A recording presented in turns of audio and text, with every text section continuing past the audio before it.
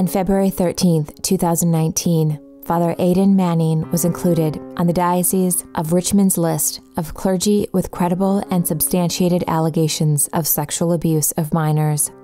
It is believed that the Archdiocese and Diocese in New Jersey and associated religious orders have not publicly disclosed the full history, knowledge, and context of their sexually abusive priests and religious clerics.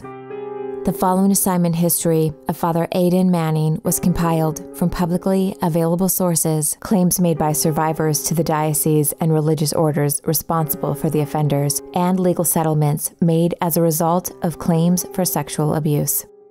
On December 1, 2019, New Jersey's Historic Victims' Rights Bill went into effect, opening a 2-year window in New Jersey for survivors of child sexual abuse to take legal action against their perpetrator and the institutions that protected their perpetrator, no matter how long ago the abuse occurred. If you or anyone you know has been sexually abused by a clergy member in the state of New Jersey at any time, contact us confidentially today. You are not alone.